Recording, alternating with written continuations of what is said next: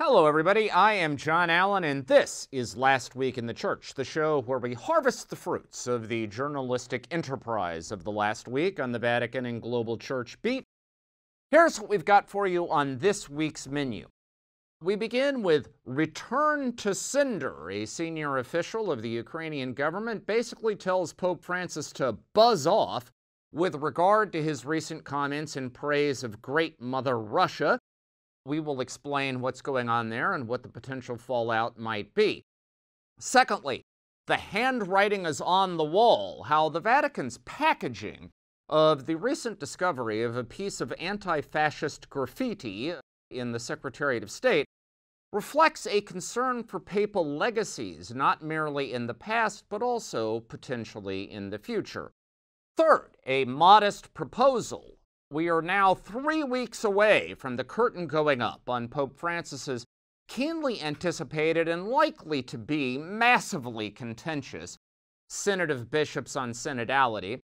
I have a proposal to make about punditry with regard to this Synod, which I am completely convinced absolutely nobody is going to accept, but I'm going to make it anyway.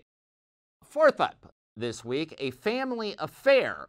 How the recent beatification of an entire Polish family simultaneously highlights in a way the best and the worst of the Catholic past.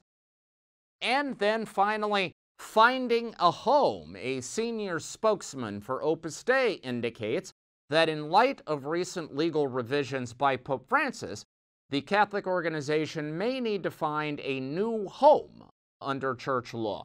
All of that and more is waiting for you this week, so please, in the name of all that is decent in this world, and, frankly, also my own traffic numbers, don't go anywhere. Stay where you are. We've got a great show. I will be right back. So, notoriously, intelligence and wisdom are not the same thing. It is actually possible to be incredibly smart and also incredibly foolish. Footnote, it is also possible to be a total idiot and a great fool. My life is sort of a laboratory experiment in what happens when both of those things are true. But that's not our point here today. Our point here today is that history is replete with examples of the great mischief that can result when intelligence and wisdom become decoupled. If you want a refresher course in this point, by the way, I recommend you go see the brilliant new movie Oppenheimer, which is basically a 3-hour meditation on precisely this point. However, the contrary is also true. That is, if disaster is often the result when intelligence and wisdom separate, triumph and amazement is often what happens when intelligence and wisdom come together. And this is a roundabout setup for a naked commercial plug, because I'm here today to recommend a new piece of technology to you. It's a new app called Magisterium AI. And basically, it is an effort to combine intelligence, in this case artificial intelligence, with the great spiritual and ethical wisdom of Catholic teaching. It is an app that is by now trained on more than 3,000 official church documents. It is available in 10 languages, so pretty much any tongue you would, wish to get an answer in. And what you can do is you can go onto this app and ask it questions ranging from really high-end egg-headed stuff to, like, explain the doctrine of transubstantiation, or what were the issues in the Arian heresy, all the way down to the kinds of banal things that real people would ask, like, what's the deal with the Pope? Or, the Virgin Mary, do you guys worship her? Like, what's the thing? Whatever your question is, this tool will give you cogent, insightful, well-written answers. So whether you are a priest who needs talking points for a homily, or you're a CCD teacher who has that one precocious kid in class that won't stop asking you questions. And speaking as the former precocious kid in class, I know how annoying that slice of life can be. I raised it to a fine art. Whatever your needs may be. I mean, if you're just an ordinary person with questions about the Catholic Church, because, I don't know, you read a Dan Brown novel or you watched Godfather 3 or whatever it is, this tool will be extraordinarily useful to you. It is the brainchild of our friends at Longbeard. That's a digital marketing and design company. They are the IT backbone of the Crux site and also of Last Week in the Church. These people are geniuses. And beyond that, they're also salt of the earth, great people. And so whatever they touch basically turns to gold. This is the latest example of it. I highly recommend it to you. Now, I'm not going to promise that if you use it, and by the way, you should. It's at magisterium.com. That's magisterium.com. I'm not going to promise you a full refund if you're not satisfied because it's free. So you don't actually have to pay anything. What I will promise is that if you don't like it, you are free to send me a note telling me that. I will use another AI app to generate an automated response in which I have no rule whatsoever. I'm actually just kidding. I would pass your response along because I guarantee you the people at Longbeard want to get this right. So again, check it out. That is Magisterium AI online at magisterium.com. By the way, if this didn't convince you, and frankly it's me, so why should it convince you? But if you want a more intelligent presentation of the argument for this, read my wife Elise's article on the Crux site. It is replete with insight and elan and verve, and it will lay out the case in very compelling fashion. Magisterium.com, check it out.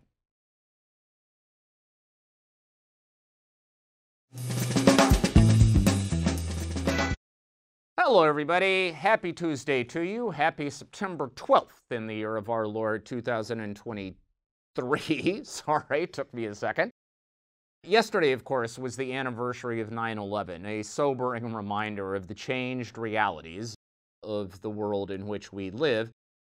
We begin this week, as I mentioned at the top of the show, with Return to Cinder, a new expression of what? Umbrage, unhappiness, heartburn, angst from Ukraine with regard to some recent comments by Pope Francis in praise of Russian culture, and I suppose more generally, upset with the line that Pope Francis has adopted on the war in Ukraine since its very beginning. So a senior advisor to President Volodymyr Zelensky of Ukraine, by the name of Mikhailo Podolak, gave an interview this past week to a Ukrainian television network in which he was asked about comments Pope Francis recently made in a video conference with Russian Catholic youth gathered in St. Petersburg, in which the pontiff urged these young Russians to be conscious of their heritage as heirs of what he called Great Mother Russia. And he said that there is this great, enlightened, humanitarian culture of which Russia is a sort of crucible. He mentioned specifically Catherine II, Peter the Great, and, basically told them to be proud of their heritage. Now, quite predictably, that did not go down especially well with many Ukrainians. A spokesperson for Ukraine's foreign ministry immediately said that the Pope was recycling Russian imperialist propaganda. The head of the Greek Catholic Church in Ukraine said that these comments had caused great concern and sorrow among Catholics. Now, the Pope, on his return flight from Mongolia, remember he was in Mongolia from August 31st to September 4th, took a question about these comments and sort of, well, I guess you could say he attempted to put out the fire, although obviously not terribly successfully. Basically what he said was that I wasn't praising imperialism, I was praising culture, and all these nice things about Russian culture is what we were taught in school. All of that brings us to this past week, when Mikhailo Podolak said, well, let me tick off the bullet points. Basically, A, that the Pope was pro-Russian. This is not a paraphrase, that's a direct quote. He said Pope Francis is pro-Russian. He then said that the Pope is not credible when it comes to the conflict in Ukraine.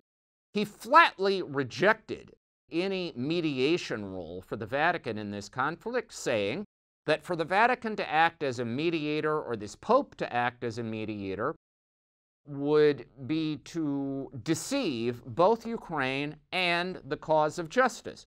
And in fact, Podolak went so far as to suggest that the Pope may have been bought off.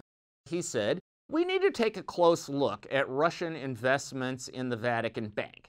saying that deserves greater attention. The idea being, basically, that Pope Francis is serving as some kind of Russian stooge because Putin has driven a dump truck full of money up to his front door. Now, the truth of it is, anyone who knows anything about the reforms in the Vatican Bank over the last decade or so would know that that suggestion was, frankly, kind of, well, silly.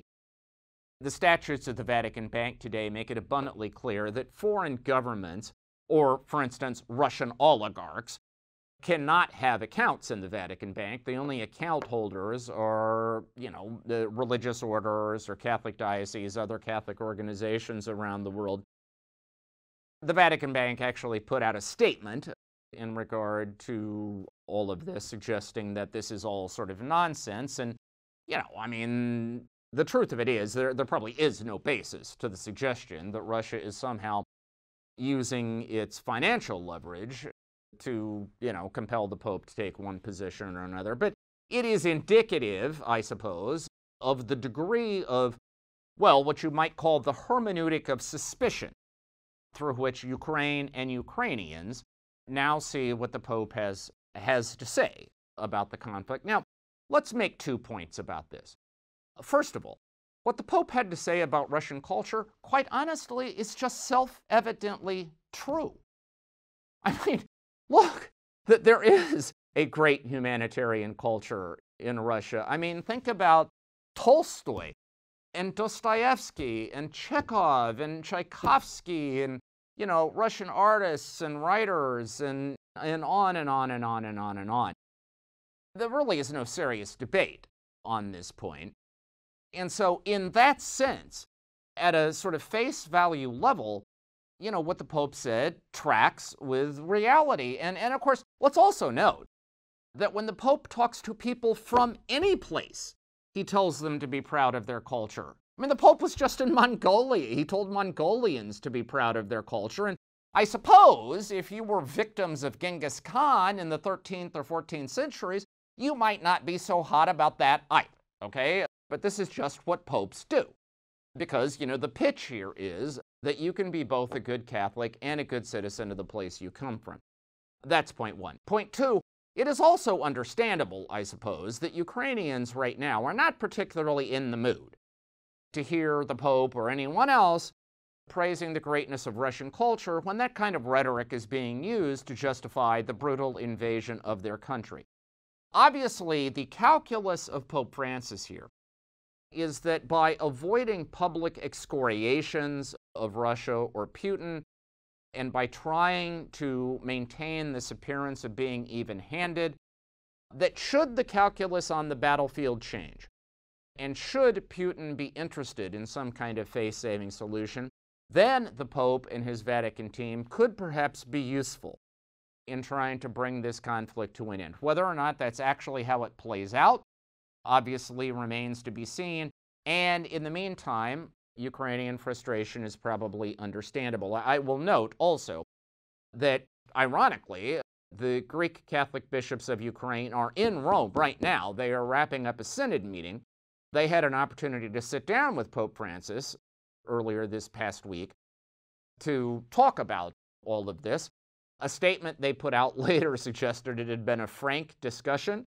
I'm guessing that probably is underselling it to some degree. All right, second up this week, the handwriting is on the wall. So, a very interesting news item appeared on Vatican News. That's the official media platform of the Vatican this past week. It concerned the discovery of a previously unnoticed bit of graffiti in a room in the Secretariat of State. It used to be the private apartment of a very well-heeled cardinal. Today, it is a room where visitors sit around while they're waiting to be received by some official in the Secretariat of State. And it has all of these like frescoes and friezes and other decorations in the room. Remember, most of the decorations in the Secretariat of State, the Apostolic Palace, were performed by the Renaissance artist Raphael. Anyway, in this particular room, there are these etchings. There's a series of friezes on the windows that depict leaves, right? Like olive leaves or grape leaves. And it turns out that somebody had written in script that matched the color of these friezes in tiny little writing. They had written Morte Mussolini, meaning roughly death to Mussolini.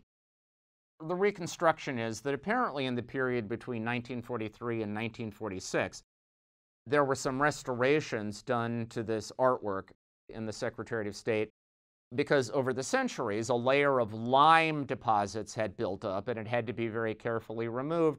The theory is that somebody probably wrote this little bit of graffiti while all that was going on. Now, what's interesting is that in the article published by Vatican News, which, by the way, was co-authored by the Vatican's editorial director, veteran Italian journalist Andrea Tornielli, who was more or less the official sort of guardian of Pope Francis's record and legacy, this article claimed that the graffiti illustrates and in a way confirms all of the efforts that the wartime Pope, Pope Pius XII, had taken to defend the victims of persecution during the war. Now, here's the thing. We have no idea if that's actually true. We don't know who wrote this graffiti or why, and honestly, it is equally plausible that it was somebody at the time who was frustrated with what they saw as an overly cautious Vatican approach to Mussolini and the fascists, and who were registering their displeasure. I mean, obviously, the fact that they went to great lengths to hide this, amid these friezes on the windows in this room would suggest they didn't necessarily think the Vatican was going to be doing cartwheels of joy because they did this. So why, given the fact that the evidence doesn't really support that claim, why would it be important to Tornielli and the Vatican to frame it that way? Well, this is part of a broader effort that the Vatican has been engaged in recent months to defend the legacy of Pius XII at every turn. You will, of course, be aware that Pius XII has been accused by some of being, quote-unquote, Hitler's Pope, the title of the famous book by John Cornwell. That is, of being excessively silent during the Holocaust and therefore, in a kind of roundabout way, somehow being complicit in the genocide of Jews and other populations during the Nazi reign of terror. Now, that, of course, is a claim that has been vigorously contested in multiple quarters. Among other things, many observers would point out that Pius XII was Pope from 1939 to 1958. Whatever you make of his conduct during the war, his entire legacy can hardly be reduced to that. Now, the issue, I suppose, would be, why is Pope Francis's Vatican so apparently determined to extol the legacy of Pius XII? And I would suggest part of it is just simple justice. Okay, I think there is a genuine conviction that Pius XII is a great pope who has been unfairly maligned. But part of it, too, I suspect, is the realization that 40, 50, 100 years from now, it is entirely possible that someone could accuse Francis of being Putin's pope, or, for that matter, of being Xi's pope, the reference being to Chinese Premier Xi Jinping. In both cases, Pope Francis has been accused of being overly accommodating, overly silent, of glossing over massive violations of human rights, religious freedom, acts of aggression, and so on, for the sake of the diplomatic and institutional interests of the Vatican and the Catholic Church. And I think many guardians of Francis's legacy are worried that just as Pius was a pope who did a massive amount of things in every arena of Catholic life, and who in his time was regarded as a moral hero, but has, with the passage of time, been reduced to the debate over this single aspect of his legacy, I think there is concern that something similar might happen to Pope Francis. And so this is, in a sense, a kind of preemptive strike. We will see whether in the courtroom of history that preemptive strike has the desired effect. All right, third up this week, a modest proposal. So on October 4th, the curtain will rise on Pope Francis, the first, really, of Pope Francis's keenly anticipated Synods of Bishops on Synodality. Now, really, this is supposed to be a sweeping exercise in trying to make the Catholic Church a more listening church, a more participatory church, one in which the voices not simply of bishops, but also of clergy and religious and laity, both women and men, are all heard, and in which the various layers and strata and pockets of the church kind of journey together. Now, that said, it is quite likely that media attention is going to focus on a fairly narrow canon of contentious issues, which would include things such as married priests, the question of the ordination of women, particularly as deacons, and also the blessings of same-sex unions and, more broadly, outreach to the LGBTQ plus community. And these are, of course, deeply divisive questions in Catholic life.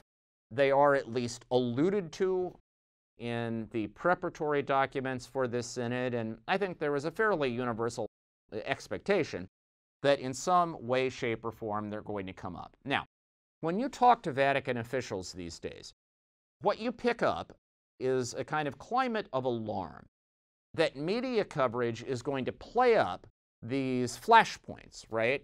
These fractures to such an extent that it will get in the way of what Pope Francis really wants for this synod, which is a kind of exercise in seeking consensus.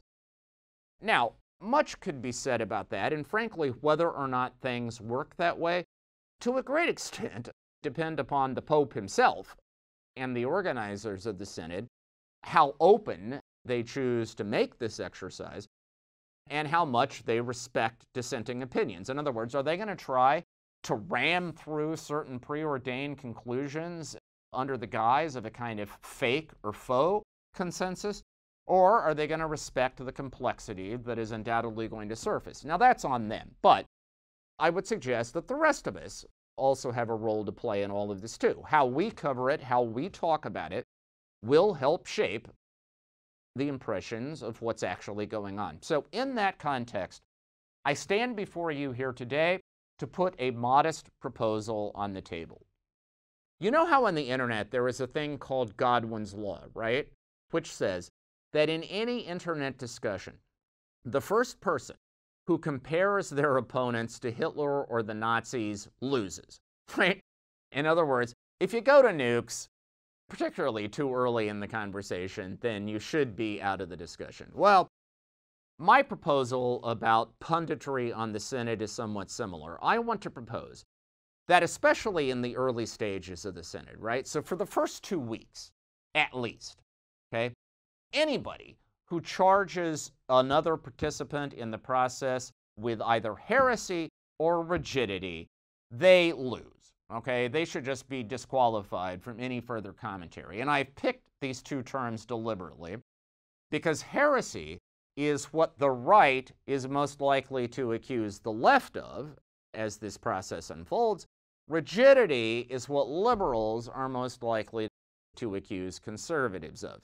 These terms are trafficked way too much already, and frankly, they are substitutes for thought. They are a way to a priori dismiss somebody else's perspective or concerns rather than taking it seriously. My modest proposal, ladies and gentlemen, is that we declare a moratorium on that vocabulary, at least until, oh hell, I don't know, the third week of the Synod. Now, do I believe anybody's actually going to do that? No. I am 100% confident that nobody is going to listen to this, but nevertheless, I want it on record that I made the proposal because once these terms start flying around in the air and it becomes abundantly clear that they are gunking up the discussion rather than contributing to it, I want somebody to remember that there was an invitation to take a higher road. All right, fourth up this week, a family affair. So this past Sunday, there was a remarkable event in Poland. An entire family was beatified. We are talking about the Ulma family, parents Joseph and Victoria, and their 7 children. They were beatified because between the winter of 1942 and March of 1944, in the small Polish farming community where they lived, they chose to shelter 8 Jews in their attic despite the fact that the Nazi occupiers of Poland had issued a decree that anyone caught sheltering Jews would be subject to summary execution. Well, that's precisely what happened. On March 24th, 1944, the Germans raided the Ulma farm. They discovered the Jews in the attic, and the members of the Ulma family were all executed, shot to death by the Nazis. It was originally believed, actually, that what had happened is that the 2 parents and 6 living children were killed, in addition to 1 unborn child still in the womb of Victoria Ulma. However, on September 5th, the Vatican's Dicastery for the Causes of Saints issued a clarification that, in fact, what historical accounts indicate is that the shock of the executions, of what was about to happen, induced labor in Victoria, and that so she was actually in the process of giving birth when she was shot to death, and that the head and the chest of her child were discovered outside the womb when the bodies were finally found after the executions had taken place. So this was actually a 7th living child, as opposed to 6 children and an unborn child. This would have been the first time an unborn child had been beatified, but in fact, apparently, based upon the historical evidence, that is not the case. Now, here's the thing. There has been criticism of this beatification in some quarters, particularly inside Poland itself, because there are some who believe that Poland's conservative law and justice government is using the Ulmas to kind of paper over Poland's troubled history when it comes to anti-Semitism. Many historians will say that Poland has historically had this sort of cancer of anti-Semitism within itself, particularly in more traditional Catholic quarters of Poland. And the idea is that this is a kind of public relations exercise intended to gloss over all of that. Now, I think here's the way to make sense of this all. 2 questions.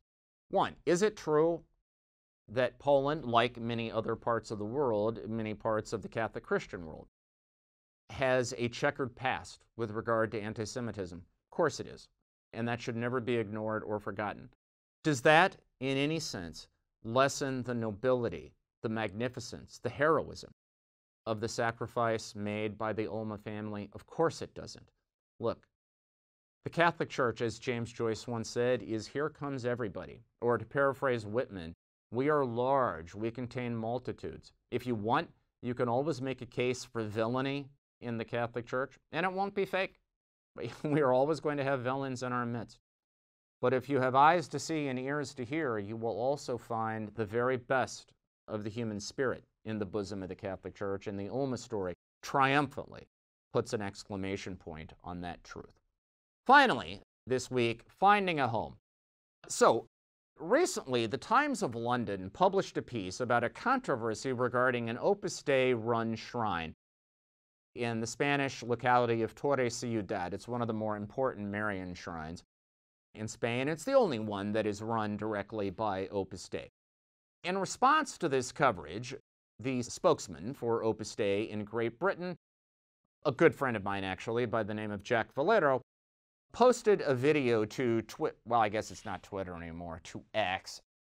I'm sorry, but this just seems ridiculous to me. But in any event, I mean, we got to go all Prince on this. He posted a video to the social media platform previously known as Twitter, basically rebutting this Times of London story, which he described as totally inaccurate. Now, that's not really all that interesting. What is of interest is that in the context of this video, Valero took up the suggestion made in the Times article that recent changes made by Pope Francis to church law, in effect, have changed the nature of the category of a personal prelature, which is the category that Opus Dei uniquely currently occupies in church law. Basically, what Valero said boils down to this: that the vision of St. Jose Maria Escrivá, the founder of Opus Dei, is that Opus Dei would be an organization that would bring together women and men. It would bring together celibate people and married people. It would bring together clergy and laity all sharing the same vocation and all being part of the same organization. Now, at the beginning, there was no category in church law that corresponded to that idea. Opus Dei thought it had found its home in 1982 when John Paul created it as a personal prelature. However, just a few months later, John Paul also signed off on a new revision of the Code of Canon Law that said that personal prelatures are primarily associations of priests. So ever since, there has been this tension. Are lay people actually members of Opus Dei or aren't they? And part of what is behind that is critics of Opus Dei believe that what the organization wants to do is take their lay members out from under the jurisdiction of the local diocese and the local bishop, thereby creating a kind of church within a church, right? Or a kind of parallel church. Now, Opus Dei has always denied that. Valero did that again in this video. He said that as far as the ordinary life of the church goes, Opus Dei laity are fully under the jurisdiction of the local diocesan bishop, just like anybody else. They come under the jurisdiction of Opus Dei merely for the unique spiritual formation that is part of the group. But in any event, Valero acknowledged that Pope Francis seems to have adopted the position held by Italian Jesuit Cardinal Gianfranco Ghirlanda, one of the premier canon lawyers of our time, that a personal prelature really is just priests and clergy, and that laity can be affiliated with it, but they can't actually be members of it. And what Valero said is, well, if that is what Pope Francis wants, if that is indeed how this is going to play out, then Opus Dei might have to move on. That is, it might have to find some other category in church law as yet to be determined. Basically, what Valero said is that when Jose Maria Escrivá, now Saint Jose Maria Escrivá, when he arrived in Rome in the 1940s, he was told that he got there 100 years too soon. And Valero said, maybe we're still too soon for there to be some recognition in church law of this basic idea that women, men, celibate, married, clergy, laity can all be part of the same reality, equally sharing the same vocation. We will see how all this plays out, but what it suggests is that for all those who felt that the canonical years in the wilderness of Opus Dei were ended for all time by John Paul II in 1982, well, recent changes would suggest that maybe not so much. Maybe that journey is going to continue. All right, that is our show for this week. You can find full coverage of all of these stories on the Crux site. That is cruxnow.com. Again, cruxnow.com. Your one-stop shopping destination for the very best in smart, wired, and independent Catholic journalism. We will be back here next week. Same bat time, same bat channel, with full coverage of all the latest and greatest on the Vatican beat. In the meantime, I invite you to stay safe, stay healthy, have a fantastic and blessed week, and we will talk to you again very soon.